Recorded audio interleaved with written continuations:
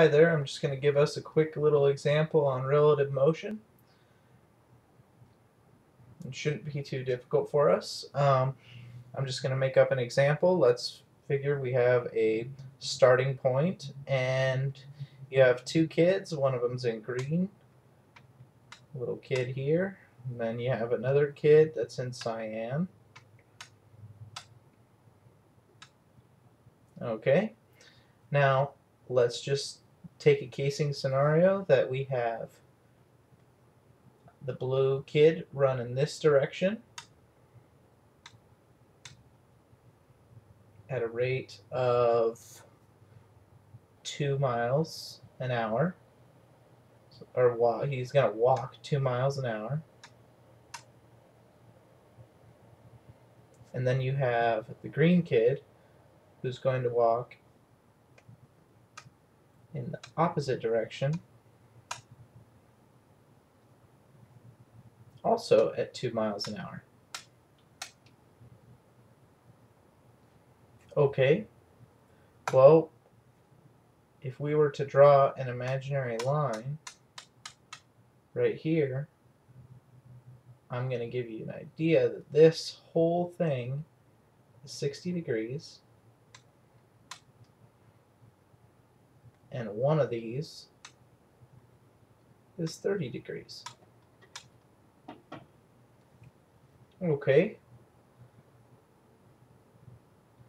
so walking at a certain angle, and we can always use this point, this starting point, as our origin. So anyway, let's just draw our own little model down below.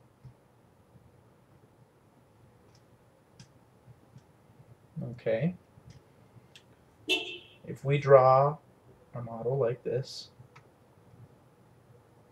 and like this, what we can do is we can actually break this down into what is basically a 60-degree triangle. Therefore, if this is 2, then this must be rad 3 over 2, and this must be 1. And since they're at the same angle, you'll notice similar proportions here. 1, 2, rad 3 over 2. Great.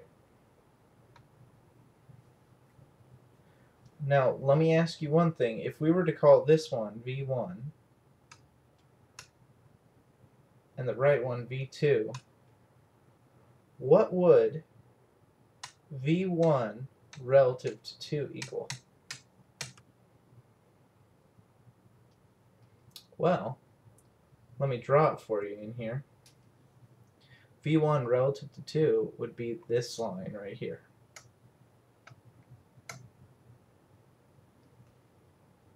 Okay.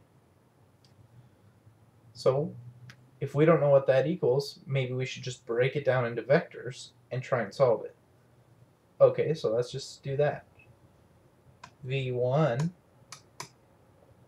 is going to equal, we can see that it goes in the x direction. If we were to use this coordinate system, x, y, in the x direction, V1 goes negative I plus rad 3 over 2 j hat. If we go to V2, you'll see something similar, except it'll just be I plus rad 3 over 2 j hat. Now, if we were to go back to the original equation, V1 equals V2 plus V1 relative to V2, what you'll find is that you can play with this function. You can play with this equation right here. You can toss things around. Let's toss this over here. So what you can have is you can have V1 minus V2 is equal to V1 relative to 2. You can do this. Well, we have V1 and V2 right over here. So what's V1 minus V2? V1 is negative 1 or negative I plus rad 3 over 2j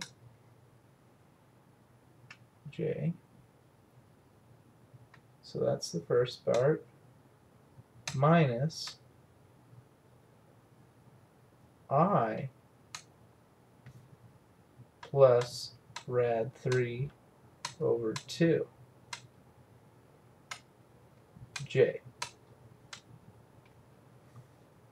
Well, if we look here,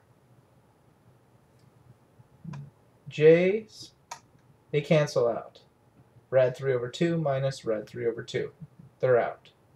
But if we focus on this real quick, negative 1, negative I, but what are we solving there? What we're saying is that V1 right here, V1 minus V2 is going to equal V1 relative to 2. So therefore, V1 relative to 2 is going to equal negative 2I. And let's see if that makes sense. Well, negative 2I, if we look in red right here, going from this point at the end of V2, negative 2 over to the peak of the other vector. This is negative 2I, and therefore it is V1 relative to 2. Interesting stuff. It seems very simple when we look at it this way, but realize that it can get a lot more complicated, especially when you start dealing with circles and such. So anyway, leave any comments or requests, and feel free to go to my website, themrhandyman.webs.com, and I can answer your questions there as well. And also you can help each other out. Anyway, I hope you guys have a good day. See ya.